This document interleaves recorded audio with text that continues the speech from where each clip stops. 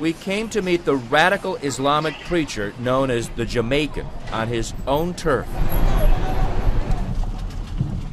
And up a winding road into the Jamaican hillside we climbed. So we think this is it. Where Sheik Abdullah El-Faisal invited us.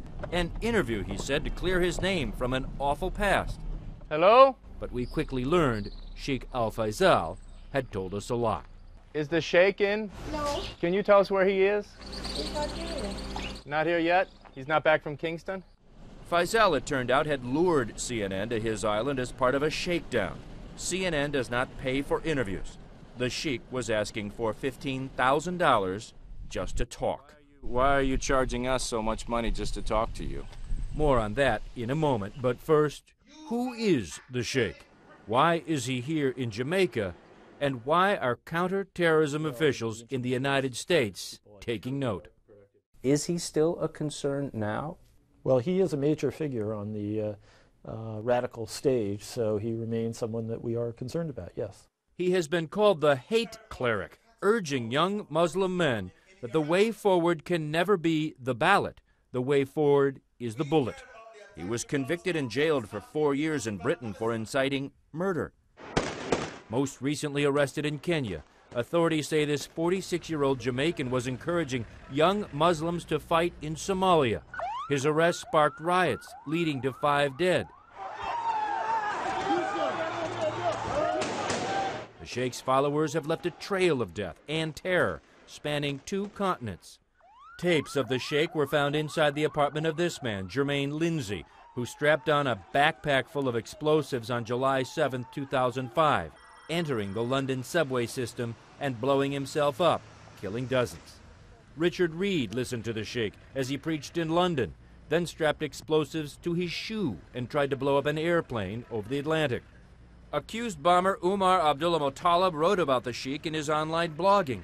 He is the Nigerian student charged with reportedly placing explosives in his underwear, attempting to set himself and this airliner on fire last Christmas. Al-Faisal tells young Muslim men it is their duty to terrorize and to kill Jews, Christians, Hindus, Americans.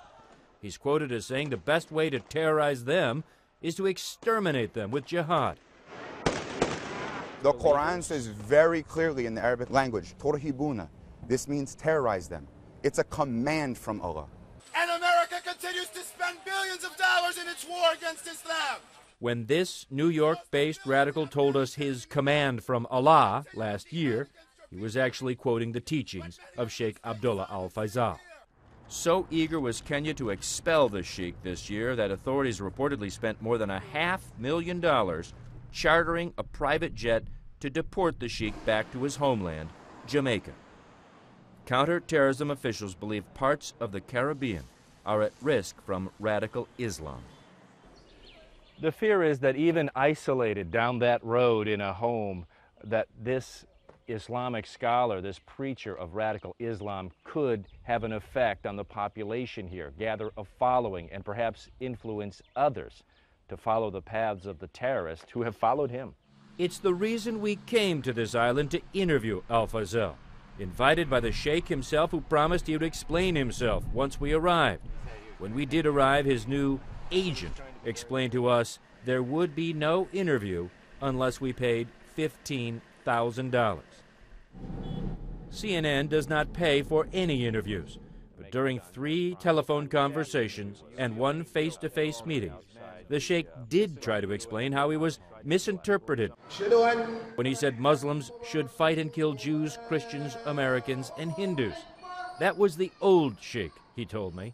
I've reformed since then. I'm just asking you, do you feel any guilt at all that these men listened to you and then went out and tried to kill people, and some of them did kill people? They listened to many clerics. Do you feel any guilt that they listened to you? I'm asking you a question, so you will not answer that question right now. He just hung up. He says he won't do the interview. He won't do the interview unless he gets paid, period. And he won't answer that question. There may be good reason the Sheik needs to be paid. He's economically and even socially isolated here. Jamaica is 95% Christian. a religion the Sheik calls paganism. Outside Sunday services in the community of Hopewell, where the Sheik has moved, we met village leader Cleveland Wright. I just want to make sure I understand what you're saying. You're saying he's okay, he's welcome to live here, he's welcome to live as a man, but not as a person who would influence. No. The Sheik finds himself in a sort of exile in his own home country of Jamaica, unable to leave here because no airline will fly him. He's being watched by police and isn't even welcomed by Jamaica's Islamic community. The Islamic Council will not allow the Sheik to preach in any of Jamaica's dozen or so mosques until he denounces his radical teachings. I have not spoken to him, not even for a minute, since his return to Jamaica. It is now day 3 of negotiating with the Sheik, who appears to be shaking us down. We came down here, and then we get hit with expenses. On the phone with CNN producer Todd Schwarzschild, the Sheik's agent tells us the price has just dropped, $5,000. Yeah, Sheik, this is Drew Griffin again, just to close things out. We're on with Abu now, and he still wants like $5,000. So our answer, of course, as you know, is no. There would be no interview, no promised apology for past offenses. But even isolated in his homeland, Abdullah El-Faisal remains free to preach his militant brand of Islam over the internet, at now just a short flight from his followers in the U.S.